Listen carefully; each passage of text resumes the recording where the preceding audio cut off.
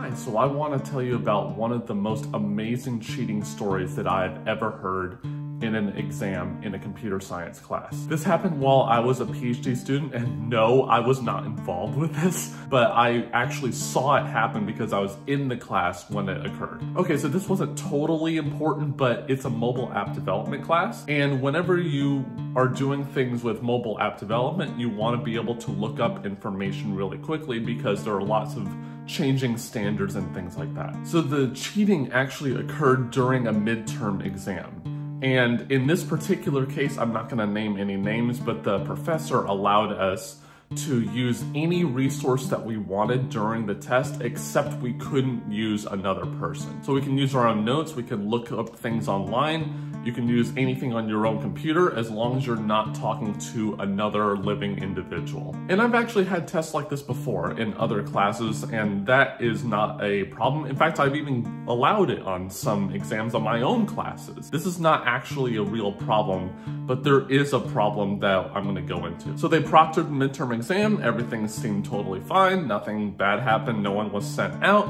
One weird thing that happened though was that during the midterm exam, the professor and the TA were both in the room, and then about 10 minutes in, the professor just leaves and the TA just stays there. One additional thing that happened was that they had a video camera set up so that they maybe could look at it afterward and see if someone is looking to the side or something.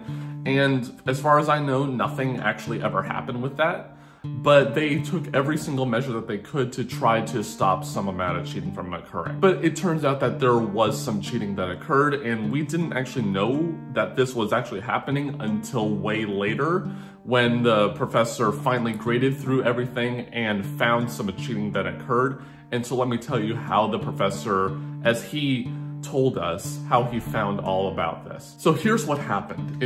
I still don't know to this day how this professor actually did this, but this is what he told us. To give you some setup, a lot of people in the world use this app called WhatsApp. So WhatsApp is a messaging client service, whatever you want to call it, where a bunch of people can, of course, message each other. It's kind of like Facebook Messenger. It's kind of like iMessage too for iPhones, but billions of people in the world use WhatsApp. It's extremely popular. And there's actually something that you kind of have to know about computer science, which I'm gonna tell you, in order for this to actually make sense. So the way that most universities work for sending data from inside the network to outside the network is that the data that is going to eventually be sent is not encrypted first. So if the app is really crappy, like WhatsApp happened to be in this case, the data is not actually encrypted until it leaves the router. So by that I mean, so you have your device, like my camera right here.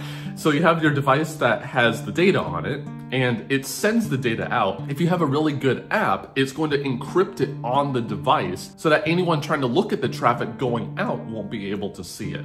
But WhatsApp didn't do this. So WhatsApp sends the data unencrypted so anyone could, in principle, see it until it hits the router, at which point the data becomes encrypted, and then when it goes out into the public internet, so not within the university network, on the public internet, now it's actually encrypted and then gets sent to the appropriate person. And so here's what actually happened.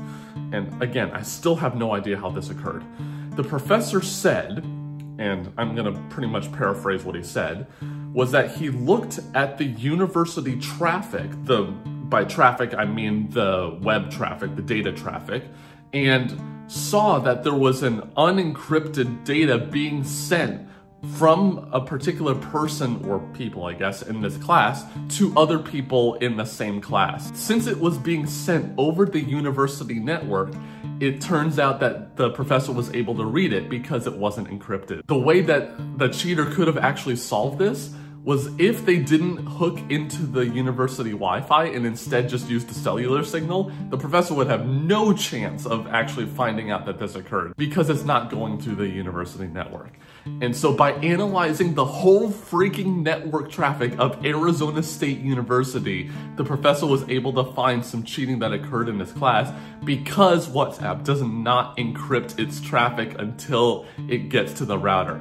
Isn't that amazing how that possibly could have occurred? I don't fully believe that that's what happened, but that's what he told us. So hopefully that was interesting. If you have any other interesting cheating stories on exams, put them in the comments down below. As always, please like the video and subscribe to the channel. It really helps us out. There are many other links in the video description if you want to support the channel further. And as always, thanks for watching, and I'll see you next time.